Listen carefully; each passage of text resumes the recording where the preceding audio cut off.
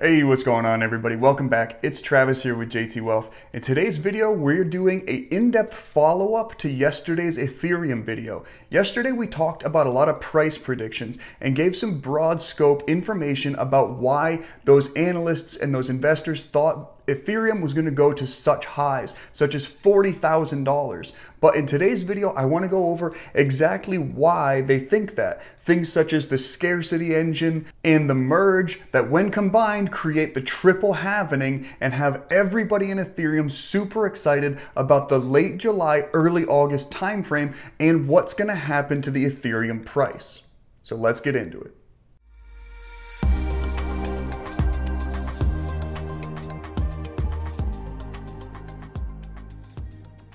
All right, like I said, everybody, welcome back. Thanks so much for joining us. Before we get into anything, please, if you're new to the channel, please consider giving us a big thumbs up, subscribe to the channel, and hit that bell notification down below so you get notified every time I put out a new video. And yesterday we did an Ethereum video. It got a lot of views, so I wanted to bring you guys a much more in-depth version of yesterday's video so that you would have a better idea of where those analysts were coming up with their price targets. I know giving you guys the articles is important, but having a deep understanding of why Ethereum and its networks are pushing forward so fast such that it could eclipse Bitcoin or reach a $40,000 price target is very important to you, so I want to make sure I give you the most up-to-date information I can. So for example, yesterday's video showcased this article. Ethereum's price could hit $40,000 in the long run, according to the Winklevoss twins. Now, they run Gemini Capital, and they have Ethereum within their platforms, so they know a thing or two about cryptocurrencies.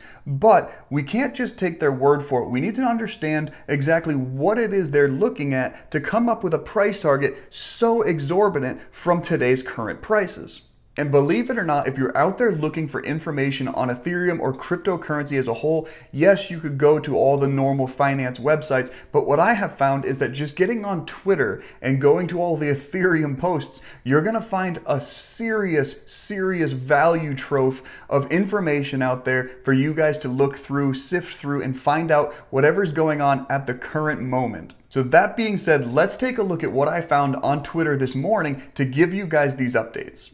And this post here is a good indicator for the adoption and growing usage of Ethereum is the number of transactions per day as seen here compared to Bitcoin. We live in an exponential era.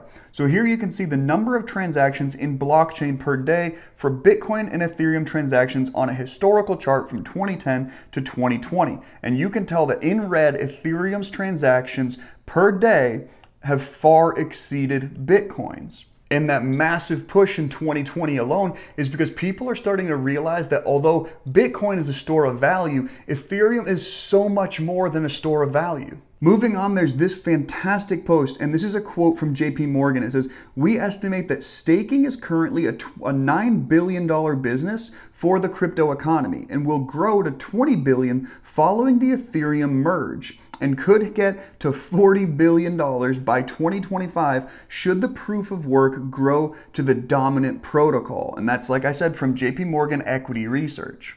So knowing that we could jump from 9 billion of the crypto economy to over 40 billion just based on the Ethereum network, this is insane information. But what is the merge? How does that work? What's coming before the merge? Hint, it's coming up soon. And what's going to happen when both of those things combine to create the triple halvening, which is the point of this massive influx up to that $40 billion mark. Let's talk more about that. And in this post, which is, we're going to call this post one of two because there was a bit of an update. It says, "Finally, it's official. The scarcity engine, aka the triple halvening or the London upgrade, will be added to the Ether's main net on August 4th. Real Ether will be set ablaze within a month's time." And that post quotes the post below that says, "Yep, unless someone objects in the next 24 hours, London should land on August 4th. A few client teams have given it the thumbs up already, but we want to be sure no one has a serious objection. Keep an eye out." And now, mind you, the specific date of August 4th isn't finite, okay? What is finite is the specific block that they have decided will be the main effort for the London upgrade, and that is the 12,965,000th block that is expected to land on around August 4th. Now here's the second version of that same post with some kind of updates to make it more accurate. And it says, no more delays, EIP 1559 is being added within a month. The scarcity engine, otherwise known as EIP 1559, goes live August 4th. Now the scarcity engine, or Ethereum Improvement Proposal 1559, was added to the London fork that should actually kick off on August 4th. And it's essentially a proposal to change Ethereum's fee structure, but it's also known as the scarcity engine because it's basically the Ethereum's burn mechanism. And it's the combination of that EIP 1559, or the scarcity engine, and the merge of the POS that's going to create the triple halvening. So the first one starts off the triple halvening, and the merge completes it. And here there's a Discord and Twitter confirmation, with Friday it being an official with no objections from the Twitter community. Now the scarcity engine has sometimes been referred to as a deflationary impact on Ethereum, meaning that as people burn through the Ethereum by working through it, mining it on the blockchain, there's actually going to be every transaction is going to create a little bit of Ethereum getting thrown away. Okay, so you're going to lose Ethereum little by little over time, and that is why they're calling the scarcity project or the scarcity engine deflationary in nature, because instead of having more Bitcoin, you are going to end up having less over time, creating that larger demand for something that's no longer in such mass amounts, right? Take a look at this chart, for example. It's Ethereum's supply on exchange ratio sees the major drop, and it matches the lowest exchange percentage in 30 months. So the Ether exchange supply is at its lowest since November of 2018. So your green line there is the price of Ethereum. That purple line, as you're looking at it, is the amount of Ethereum still on exchange networks, and that has seriously diminished over time. So we're looking at a decrease in the overall available supply of Ethereum, and that's even without the scarcity engine's impact. Okay, so as the demand for Ether continues to increase and the supply continues to decrease, we are going to see a massive increase in the price of Ethereum. A lot of people see this coming. They can read the writing on the wall, and one person, individual, maybe an institution, but one group bought 600,000 Ethereum recently. Check this out. Now this was posted a couple days ago, and it says 600,000 Ethereum transfer from Binance to a private wallet appears legit and is not an internal Binance transfer. So the Glassnode data supports a negative $1.5 billion net flow of Ethereum yesterday. Ethereum is now officially at an all-time low on exchanges not seen since 2018, like the graph we just looked at. Now that 600,000 Ethereum wasn't all purchased at the same time from one individual account, but it was purchased through several accounts all owned by the same person or the same entity as verified through the blockchain technology.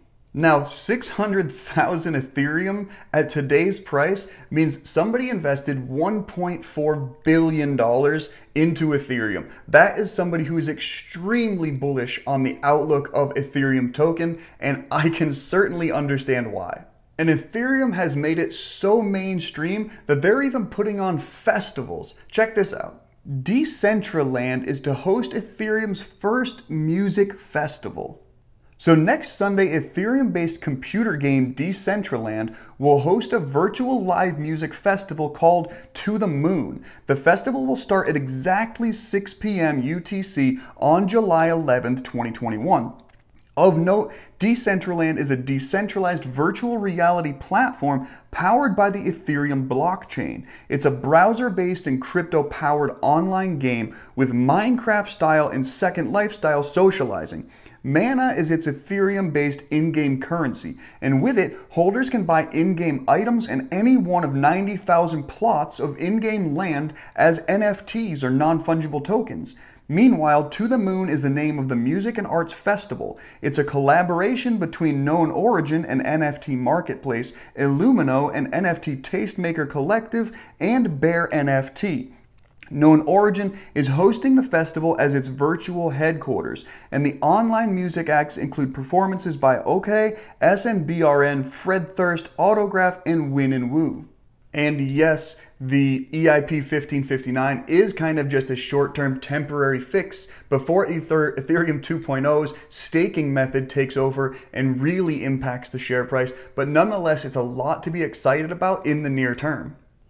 Okay, now lastly, guys, I just want to leave you with this. I found 24 reasons Ethereum is extremely undervalued, and that 24 reasons is out there on Twitter and you can check it out. But because it's 24 reasons and that's a lot to cover, I'm creating another video today on that specific thread. So I'm going to cover most, not all, but most of those 24 reasons Ethereum is still undervalued, and we're going to go in depth into some of them so that you can better understand what these guys are looking at and give you guys the information I'm finding out there on the Twitter network, okay? So look forward to that video later on this afternoon. But for now, guys, that's all the information I've got in this video. Can't wait to talk to you guys about those 24 reasons Ethereum is undervalued and give you guys a better understanding of why this is something that should be in your portfolio should you decide by your own due diligence to purchase it. Again, I'm not a financial advisor. I'm not recommending you buy or sell anything. And this video is just for information and entertainment purposes only.